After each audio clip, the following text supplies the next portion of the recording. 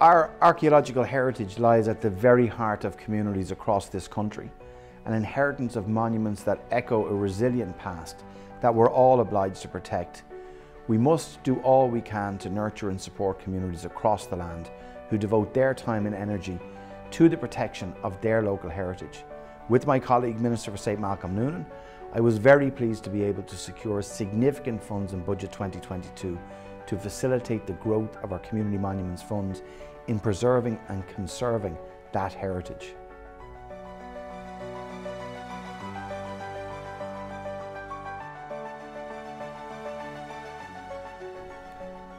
Minister Darragh O'Brien and I are thrilled to be launching the 2022 Community Monuments Fund today. A €5 million investment in Ireland's remarkable vulnerable archaeological heritage and an increase of 20% on last year. Since its establishment in 2020, the fund has supported 210 heritage projects all across the country, from medieval churches to castles, forts and other ancient monuments. Many of these precious places have been neglected for too long.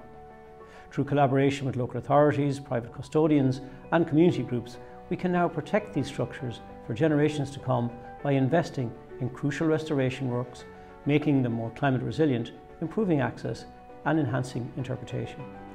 Importantly, this fund will continue to support thousands of hours of employment in traditional skills and professional heritage services, with archaeologists, conservation architects and skilled craftspeople involved across all projects. We know we have a responsibility towards our heritage and in supporting those who care for it. I want to thank our local authorities for their key role in supporting our National Monument Service in administering the scheme, and we look forward to delivering more wonderful heritage projects in 2022 that we can all be proud of. This much needed investment will help to ensure that archaeological heritage across the nation continues to enrich all of our lives.